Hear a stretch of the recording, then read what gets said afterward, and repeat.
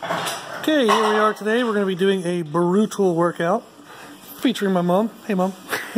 So what we're going to do is we're going to do some hamstring curls on our hamstring machine. And then we have dumbbells way over there we're going to be doing some stiff leg deadlifts with. So what we're working on today is there's two ways to get muscles to grow. We can do really heavy stuff, which we're going to do on this, which is like a shearing, tearing of the muscle fibers. And then we're going to do high time under tension pump stuff over there. And that's kind of like, it's called metabolic damage. You just pump the muscles full of a bunch of fluid and they get really annoyed. So that burning, pumping sensation. If you do that intense enough, the muscles will respond with growth, assuming you eat enough. Okay, Mom, you're going to start us off. So what we're working up here is we got to a really heavy weight. She's curling up. Now she has 5, 4, 3, 2, 1. Curl, curl, curl, curl, curl, curl. 5, 4, 3, 2, 1. It's 2. Up, curl, curl, curl, curl, curl. 5, 4, 3, 2, 1. It's 3. Up. Slow. 5, 4, 3, 2, 1. Last one. Curl, curl, curl, curl, curl. Now slow. 5, 4, 3, 2, 1. Good. Okay, we'll make our way to the dumbbells. So that was our heavy thing. So we have a lot of weight on there. And that was something that was nice and slow and controlled for about 20 to 30 seconds of total time. Now she's going to be doing this for 40 to 60 seconds. So go ahead and start and I'll tell you when you're done. You just try to survive. So what we're doing here is we're pairing two hamstring movements. The heavy one we made sure was more of an isolative. And the reason why is because we didn't want her lower back. If you were to do this super duper heavy, it wouldn't be bad if you were working on strength or if we were working on multiple areas. But we really just want to kind of work on the hamstrings and glutes. So we didn't want to do a major movement where the back might take over. So we had her do that for a heavy movement so we could work on just slowed eccentrics and really pulling that muscle open. Got 10 more seconds at least. Keep going. So now we're pairing this with something that she can get a pump with, and we're looking for 40 to 60 seconds. So the other one, keep going, 5, 4, 3, 2, 1. Excellent. You can sit down, take a breather. So that one we could do heavy, where it's that shearing, tearing of the muscles. So it was a nice heavy weight that she could barely control. That breaks the muscle fibers down. Then we walk on over. And we do this one for more of a pump effect. And what that does is that gets that muscle burning. So now that we've kind of, did it burn? Yes. Okay, good. So what we'll do is we'll kind of play around with some more sets, maybe come back with like a little bit of heavier one. I think she got more weight in her. So we'll come back and show you guys another video. Okay, so we did a couple sets just on our own, so we're going to come back and show you the last one. So what we're doing with me kind of helping her lift to the top, that's an assisted rep, and then she's trying to lower it down. So this is so heavy that she can't get it on her own, but she can do the negative, the eccentric on her own. How you do this by yourself is you would curl with both legs, but then lower with only one. So that's how you would do an assisted rep by yourself. However, if you do have a gym partner, have them do what I'm doing. Okay, Mom, we'll have you start, and then we'll show our last set. So she's going to curl as best as she can to the top. I'm going to assist it and make sure she gets up there. Now she goes 5 seconds on the way down. So she's going to count herself, which I just surprised her by telling her that. So come on up. Good. Come on up, Mom. Up, up, up. Now point your feet straight. Get your feet straighter. There you go. Turn this way more. There. But if you want to try to keep your feet nice and straight when you're doing these, come on, up, up, up, up, up, up. Come on, slow, feet straight, straight, straight. The straighter your feet are, the better you're going to work more of the evenness amongst the hamstring muscles. So that's just a nice little tip there. So come on up, up, up, up, up, up, up, up, up. Make sure you're breathing. Nice and controlled. Hold. Nice and slow. So you can see this is the shearing, heavy, heavy, heavy stuff. One more. Up, up, up, up, up, up, up. Come on. Slow, slow, slow, slow, slow, slow, slow, slow, slow, slow, slow, slow, slow, slow, slow. And excellent job. Yes. So that is the very heavy stuff that tears our muscles apart. So that's one of the ways to get them to grow. Now we're coming over here and we're doing our stiff leg deadlifts, which is the longer time of retention, the more pump effect. And that's the other way to get muscle growth. Now, do it with your feet straight. Yes. So it's hard to do things right. So let's go ahead and let's get at least 40 seconds in, okay? Good, so just focus on that lower glutes. So she's focusing on pulling. So this muscle is going to stretch to let her upper body go down. Now she's going to pull from there to pull her upper body up. So she's not using her back. She's using right there. That's how you're going to get kind of that booty shelf, that booty pop thing. So the underbutt, as they call it. So that's how you're going to work that area and not overly beef up your upper glutes or thicken out your lower back. Now, we're talking about this for muscle growth, but it's more so muscle shape, muscle effect. If you eat excessive calories after this workout, you will grow. If you eat in caloric maintenance, you got 10 more seconds. If you eat in caloric maintenance, you will get better muscle shape. So whether you grow from this depends on your nutrition. You would train this way, 5, 4, 3, 2, 1. Excellent job. Good. So you would train this way whether your goal was muscle building. Was that miserable? Yeah, this hip. Yep. So then that's what we work on for her. Yeah. Is we have a little bit of a discrepancy in the hip strength, and that's just years. Yeah. You know. And so what we do is we do a lot of unilateral movements. So today we're doing kind of both legs over there, both legs here, and then on our secondary leg day, we do like single leg, like leg presses, we do walking lunges, single leg splits on like our slide board. So we have a lot of other exercises we do to work on those individual hips.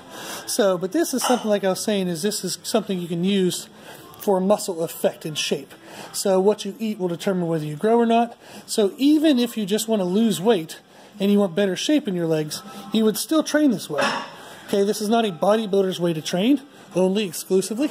It just depends on what you eat, depends on what effect you get. Okay, so we're going to put together a quad-focused superset like this, and we'll show you guys that.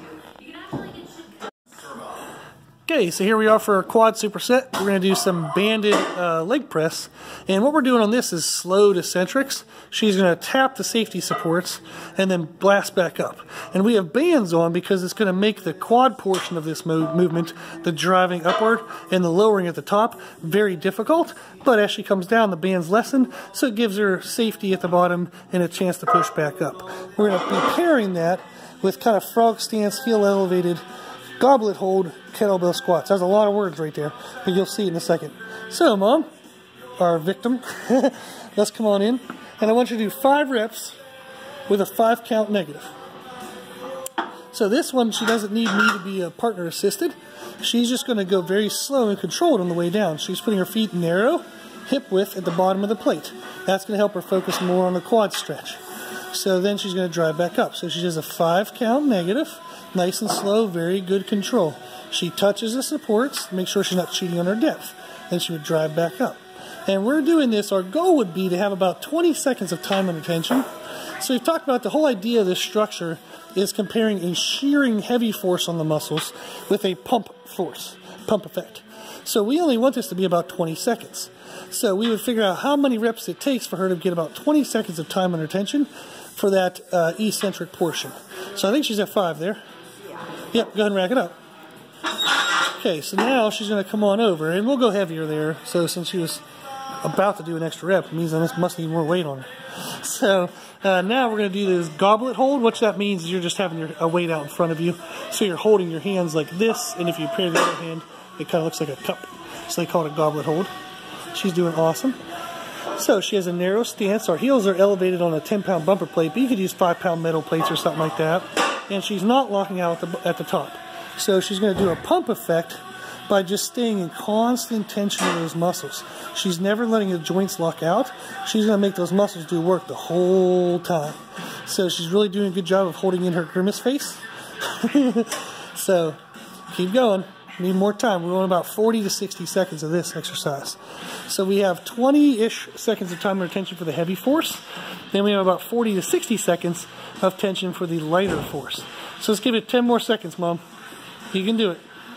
So you can see again, she's not locking out. She wants to. She's getting close to it. But she's keeping that tension on. 5, 4, 3, 2, 1. Excellent job. Oh, she looks so happy. Good job. So while she breathes and partially dies. So again, we're using something heavy. In almost all gyms, the reason why we're picking this stuff is you can do this at any gym. so I don't want to necessarily name the gyms. Not sure why, it just feels weird. So other than Brutal Iron Gym, why would I ever tell you about a different gym than us?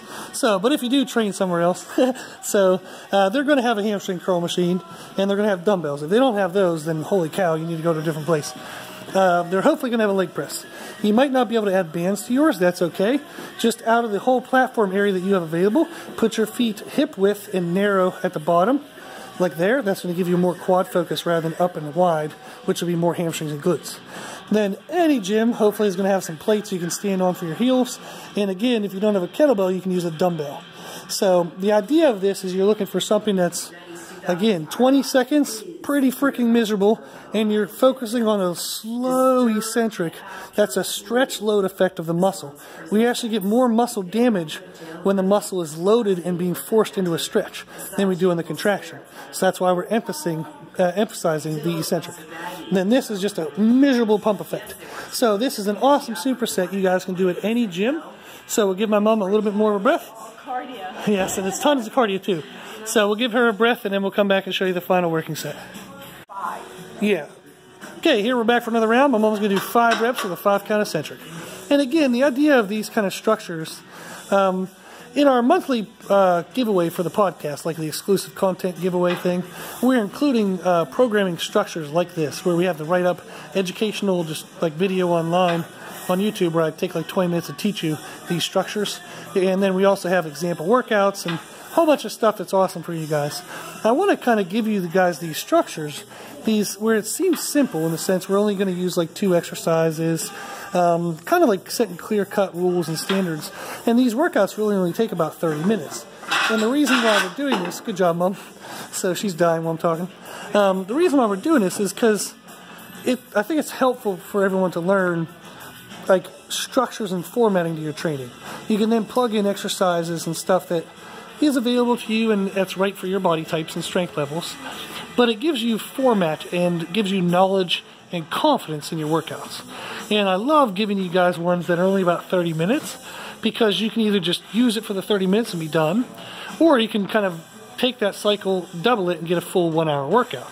But it gives people the chance for a shorter workout, which is part of life. That's just the realization of life sometimes. So we're going to watch my mom kind of finish up here. So, but yeah, so hopefully if you guys like these structures, we'll keep going. And please try these and give us some feedback on your thoughts. Like if you try them and you think they're wonderfully miserable, let us know. So she's doing a real good job. We're going to give her 10 more seconds, okay? 10, 9, 8, 7, 6, 5, 4, 3, 2, 1. Excellent job. She survived. Good. So, do you feel out of breath from these things? Oh, yes. Do your muscles feel like they're burning like crazy? Oh, yes. This is really good. Good, good, good. Cool. So, if you give these, hopefully the video helps. We'll be making this format actually our monthly giveaway program for the podcast. So if you'd like the written up format, just check out the podcast, become a $10 donator, and we'll be sending you the monthly email. If you don't want to do that, that's totally fine. Just take what you learn in these videos, write it down, and give it a try.